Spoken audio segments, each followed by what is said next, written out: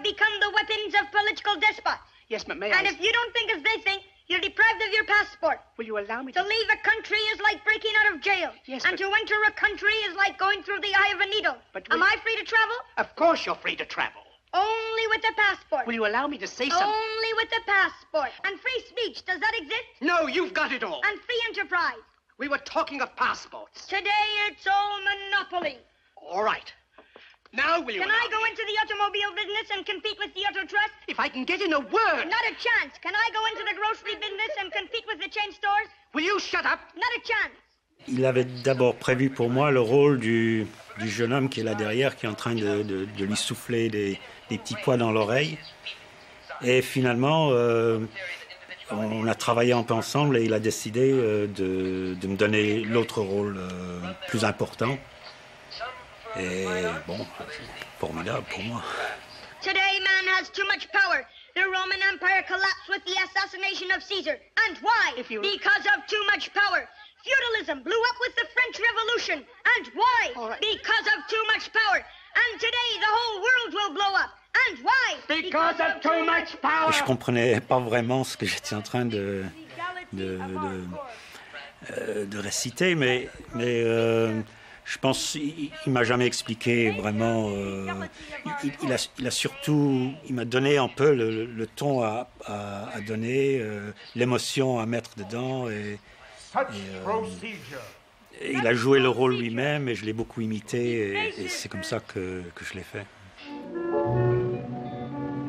J'étais vraiment entouré par mon père à chaque moment du tournage. J'étais vraiment à côté de moi. Il m'a fait tout faire, quoi. Et moi, j'étais tellement content d'avoir cette relation avec lui que j'avais pas vraiment travaillé avec lui. C'était formidable, quoi. J'avais pas ça vraiment avant ni même après. C'était vraiment un moment spécial qu'on a passé ensemble. Don't you remember me? I should say I do, the most obnoxious brat I've ever met. C'était un père assez difficile, mais alors là, c'était vraiment quelque chose d'unique, quoi. Oh, you don't? C'était un grand comique, un génie. Je vais pas dire que c'était le père idéal, non, mais je pense qu'on peut pas tout faire, quoi.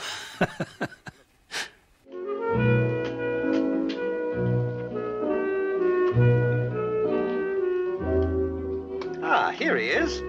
Rupert, there's someone here to see you. Hello, Rupert.